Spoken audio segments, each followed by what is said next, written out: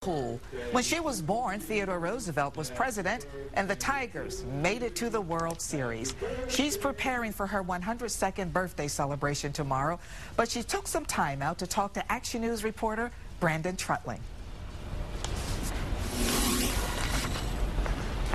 Both a wheelchair and cane rest in her living room, only collecting dust, because I'm told there's no chance Wilma Poole will use them to get around. She get mad with you till you try to get her to use it. Not even at age 101.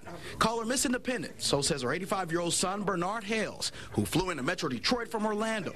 A visit to celebrate his mom turning 102. I'll be here every year on her birthday. Meet the grandmother of 40. Great-grandmother of more than 25, and great-great-grandmother of more than a dozen. God has blessed me.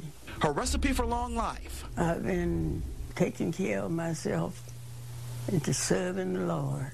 With the exception of needing a ride to church.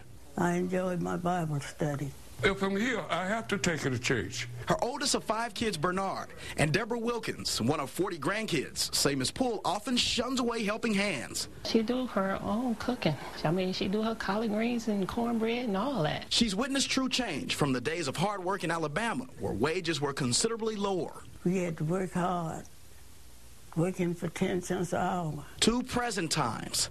Our lives are much improved. And her mind is still sharp.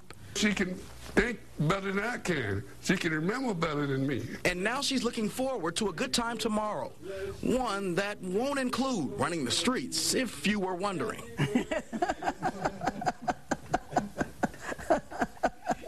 I never have run the streets. Tomorrow, the staff here at Bicentennial Towers is going to hold a party for Miss Poole. And Miss Poole, I'm told, really wants it to be intimate. So only about 30 people will attend. And I'm told at her age, whatever she wants, she's going to get. Brandon Trutling, Channel 7 Action News. I would think so.